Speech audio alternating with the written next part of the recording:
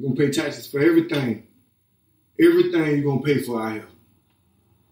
Everything. So don't ever take that lightly. Don't think you're going, you know what I mean? Don't cheat yourself trying to get shit free.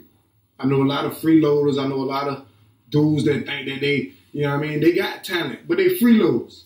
You understand what I'm saying? They freeload, they want it for free. You know what I mean? Then you got people that just jumped off the porch and think they supposed to be doing it something major. You can't be that way, man. People been doing this their whole life, and, you know, they being humble, and they don't humble themselves. And you got people that just jump off the porch and think they supposed to just have it.